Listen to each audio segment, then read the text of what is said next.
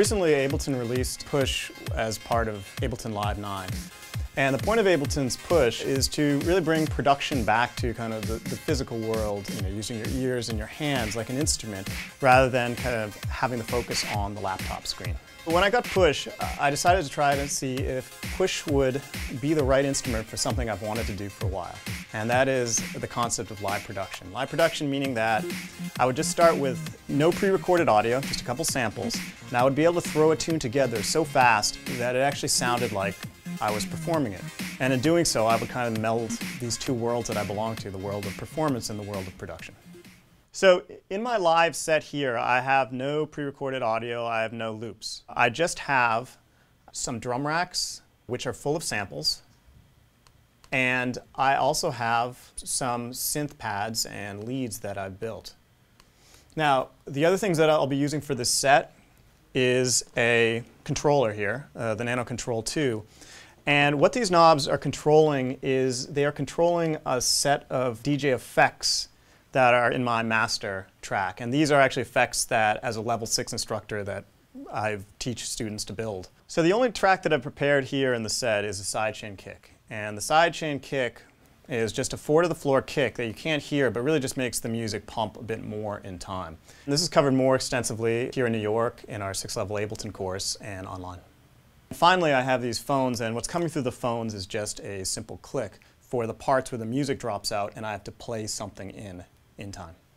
Now, if we take a look at the Push, when we go to a drum rack, and I have a drum rack right here in this track, and in this drum rack I've put several, mostly drum sounds, so kick, snares, hi-hats, etc. So to the left here in these yellow squares we see where everything is assigned. To the right, each of these squares represents one bar. There are two ways really to essentially to program drums into the Push. One is that you hit the record button and you set up one bar right here and just go ahead and play it.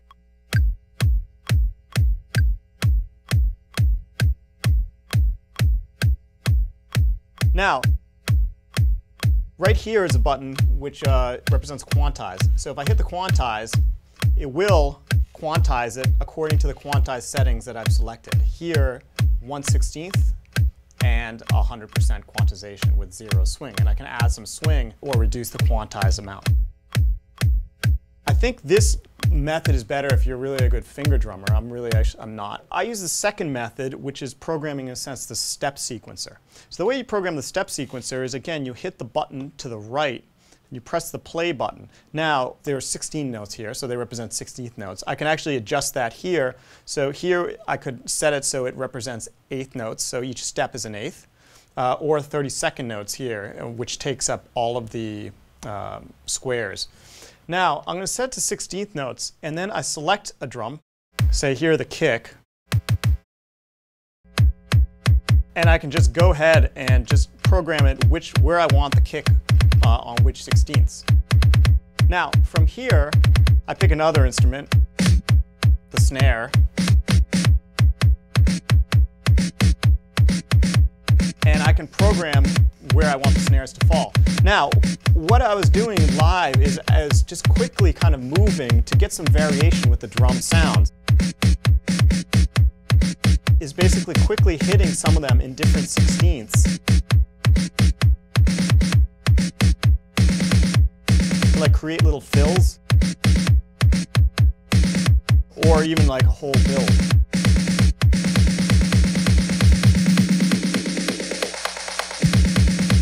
You can also kind of quickly create variation with the Push's drum loops by using this button here, which I found very useful, which is the double button to the left.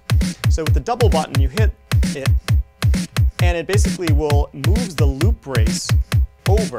So if we look here in the screen, we see that we can see my beat programmed here, and with the double, we've seen that the whole loop brace has shifted, as has the beat. Now, you can make a variation here. So for here, I'll add like a clap. And what's kind of cool is then I can move the loop brace around. So now I can set it back to the first one, the second one.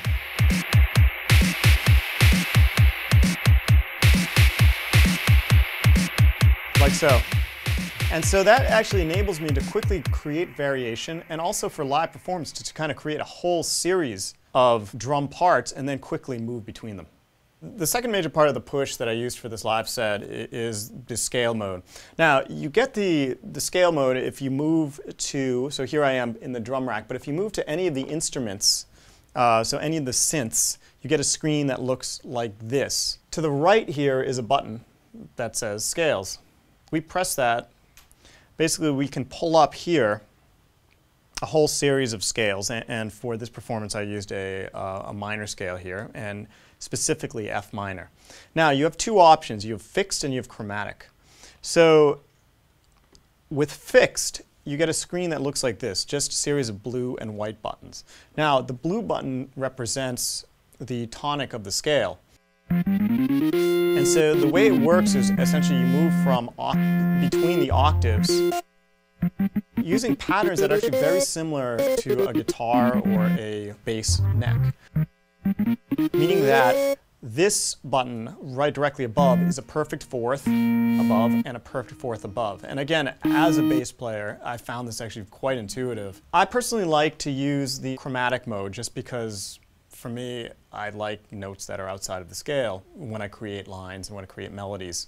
So you can still see what's in the scale though, because the scale is lit white here, and these grayed out notes are basically not part of the scale.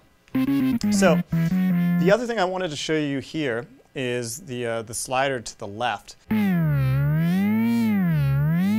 which I actually used a lot during the performance. And you can assign it to different parameters. In this case, I have it assigned to a pitch, so it becomes a pitch bend effect. So I just want to share a couple of the techniques that I use to make the live production set possible. One thing that I found was really useful are these buttons here up on the top of the push. Now, the red, what the red represents is essentially you hit that to select which of the tracks you want to work with. So say if I wanted to go back here to my step sequencer, my drum track, I would hit this and the red end would come up, and et cetera, et cetera.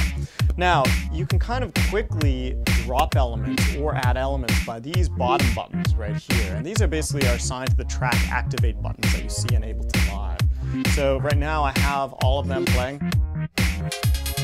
but I can quickly do drops.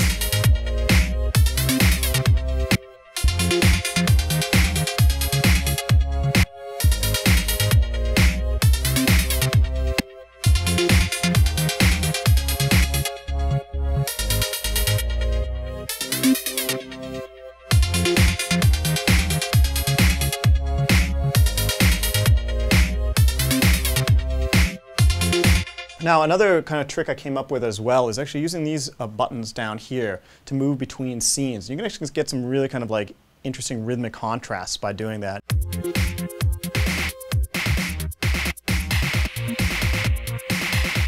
So if you see, it's quickly jumping between scenes.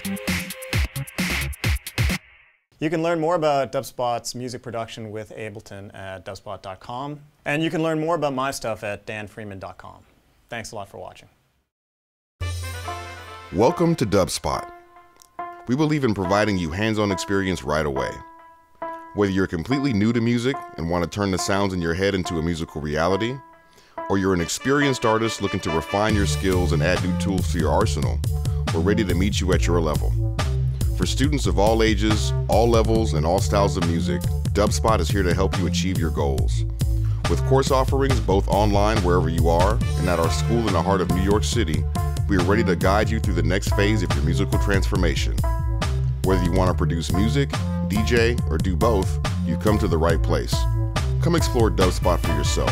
Become a part of our community and make music.